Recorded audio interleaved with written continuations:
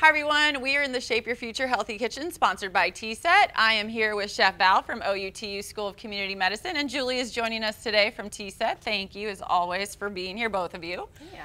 And I am just gonna let you take the lead. What are we making today? So we are making a lemon roasted cauliflower pasta. Okay. And we're using a whole wheat angel hair pasta. It cooks very quickly. This entire dish is like a 20-minute meal.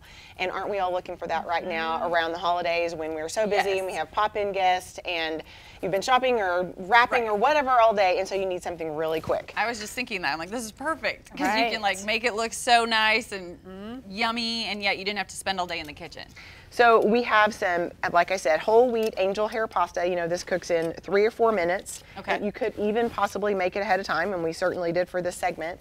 And then some roasted cauliflower.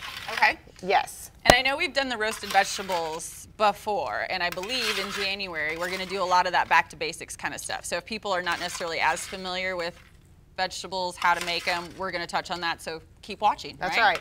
So yes, we have made lots of roasted vegetables on here before, but like you said, we are going to do a back to basics, so I'm just sprinkling some parsley on here. Okay. So even though this, the instructions for how to do this are on the recipe, it would be so great if our viewers weren't tethered to a recipe to cook, right? So you just know, if you see roasted cauliflower, you know what to do.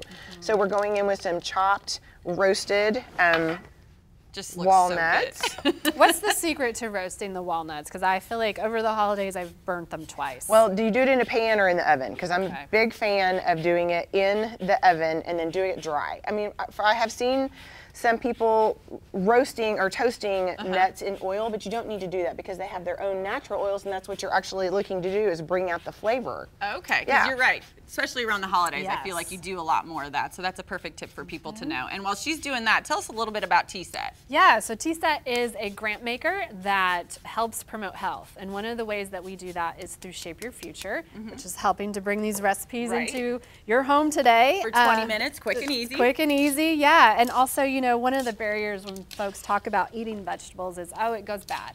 Roasting vegetables is, in my house, a great way to kind of clean it out, make them desirable. Even if they're a little squishy, you roast them, they get better. And That's so you're not true, so that you're using everything and you're not wasting them. No, that's a great idea. And again, like Val said at the beginning of this, we're making a really easy, simple dinner for whatever holiday is around the corner, which we all know. That's right. And you know, one of the things coming up too is that Shape Your Future is having a 7-day email challenge in 2023. So you can sign up for the emails and get a little healthy prompt or challenge each day, a healthy habit, a recipe that just kind of helps jumpstart you into the new year, whether you've made a resolution or you want to kind of get on a healthier path after holiday indulgences.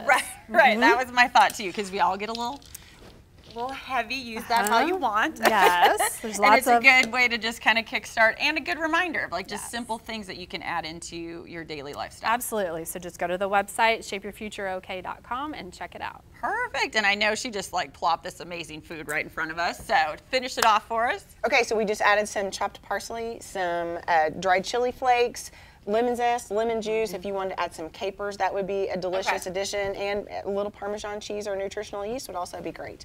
Perfect. Okay, so take a little taste. I was going to say, it looks so good. I'm going to taste the big bowl. I know. We might as well just dive right in, right? Isn't that how we do this here? And so when we roasted the cauliflower, we also put garlic, a little salt, pepper, olive oil, and lemon zest on that too. The lemon is perfect. I was just going to say, you can totally taste the lemon, and this is a very nice finished product for when you're actually serving your guests. We maybe don't go right to the big bowl like we did, but I'm thinking that's okay too. So thank you very much, you guys, for joining us.